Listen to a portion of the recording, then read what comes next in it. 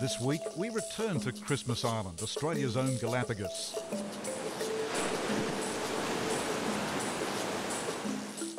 Last week, we looked at the giant coconut crabs and the annual migration of millions of red crabs.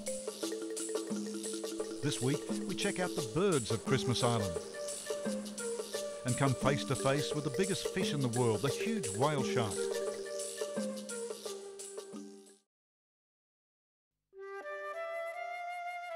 The skies above Christmas Island are filled with birds soaring on the thermals. Golden bosun, white-tailed tropic birds, and the world's rarest frigate bird, the Christmas Island frigate bird. The males are resplendent with the inflatable red-coloured throat pouches they use to attract females during the mating season.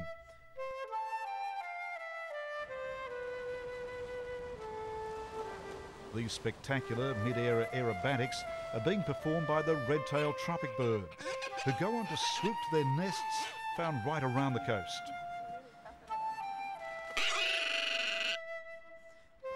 Christmas Island is a major breeding ground, with nesting birds and their chicks in abundance. One highly visual breeder is the brown booby, which nests on the ground amongst pinnacles and inland cliff edges. They're distinguished by chocolate brown plumage with white breasts and powder blue beak and feet, in contrast to the red-footed booby with their white tail and red feet.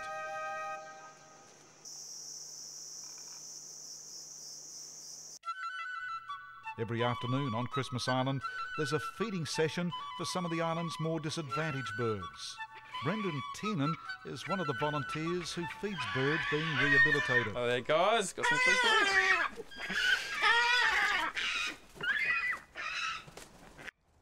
These are mostly greater frigate birds. The juvenile's the one with the thorny coloured tan heads. Basically, these birds would have fallen out of the nest and there was no chance for survival, so they were brought back to the parks office here to rehabilitate, to feed them up until they were fully fledged. Well, you generally find that there's a few ones that will come every day, but most of these probably only come once every couple of weeks. If they came every day, you would have more than 100 here. More than 100 fish. See the fish?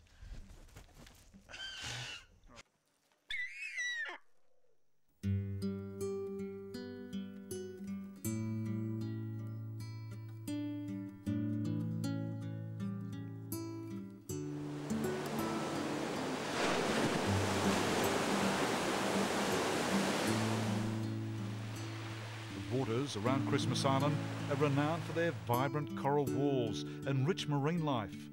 Local dive master Linny Jennings promises to show us something very special. Just off Christmas Island here, the deepest part of the Indian Ocean, the Java Trench, and it means that Christmas Island is surrounded by this reef ever so deep, up to 5 kilometres deep, studded with beautiful corals, and if we're lucky enough we may see some whale sharks.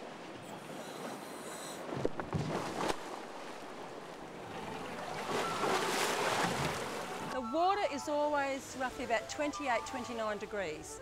Absolutely beautifully warm. You can wear a wetsuit or you don't have to wear a wetsuit.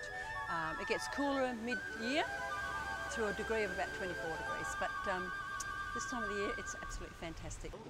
Well, it is the most beautiful wall diving in the world. Pristine corals, clarity is absolutely beautiful. Coral the whole way around. Yes, we have absolutely beautiful coral. It's just untouched. Well, we're renowned for our hard corals, our plate corals, because they're rather large, quite a few metres in diameter. And yeah, they're all in pristine condition. We have some soft corals. We have Gorgonian fan corals on the walls, which are absolutely amazing. Beautiful colours. The wall is absolutely stunning. It's a sheer wall. Okay, it drops down to quite a few metres, 80, 90 metres. We have the brightest coloured fish. The small fish, you get all the little reef fish out there.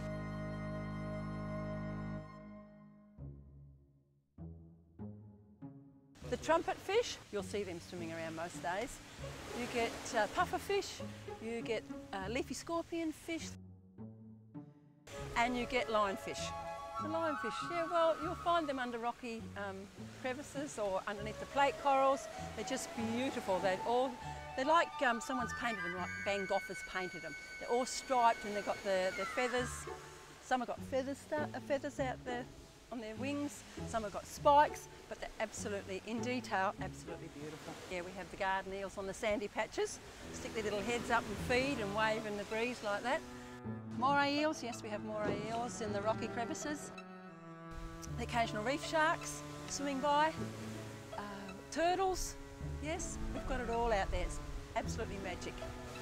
The manta rays, they can grow up to about 3 metres in width, and they're very distinguishable because they've got the white markings on top of their head. Yeah, they're just like huge birds flying underneath, you know, just huge birds. They're beautiful. They'll turn over. They'll come up on the top. But anyway, they come in at the whale shark season where the plankton is, and they tend to feed with the whale sharks.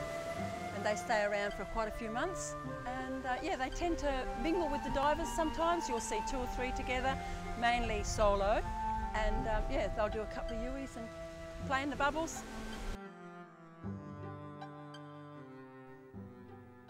Next, a sight they'd all been hoping for. Out of the blue emerges the shape of a huge creature swimming straight towards us. It's the king of the ocean, the giant whale shark.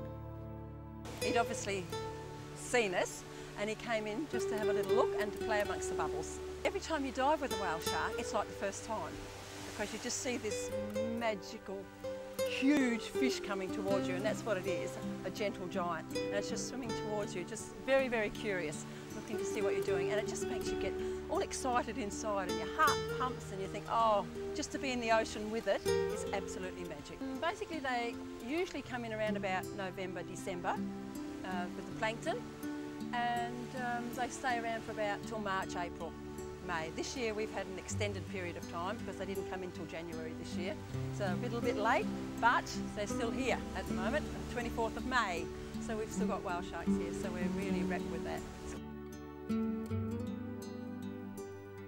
The thrill of swimming with one whale shark is overwhelming.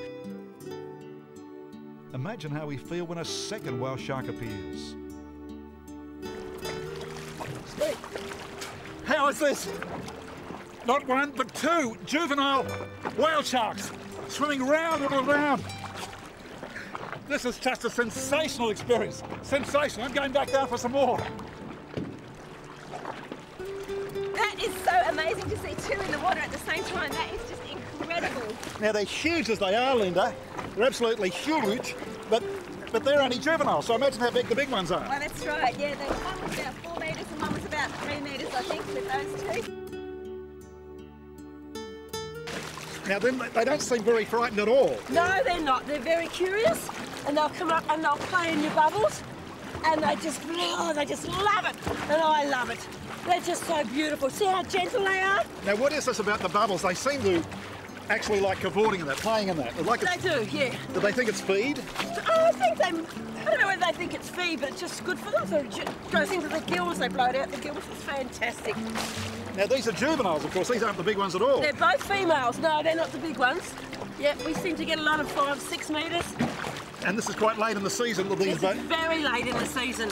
I was amazed. I was swimming around looking at the backfish and I thought, wow! And I turned around and I saw this big silhouette coming towards me. It was just awesome. Yeah, there's actually a theory that Christmas Island is a bit of a whale shark nursery, and seeing ones this size, and we saw one about 2.5 metres last week, so that actually really adds credence to that theory that they might actually breed here. So we need lots more research to find out really what happens with them. Yeah, certainly they believe the adults actually head from here down to Ningaloo, but perhaps the young ones are staying for the season, just staying down deep, and when they're big enough they head off down south or up north again. But yeah, it does certainly appear that the younger ones are hanging around here more and more often. They're just such gentle creatures, absolute gentle giants of the ocean, stunning, stunning creatures.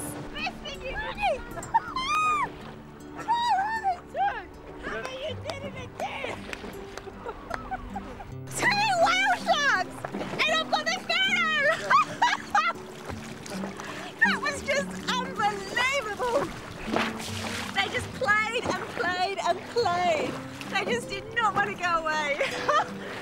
Wicked! Magic! Yoo-hoo! Come to Christmas Island! absolutely stunning. Swimming with nature's giants of the sea. Oh, it's just absolutely beautiful.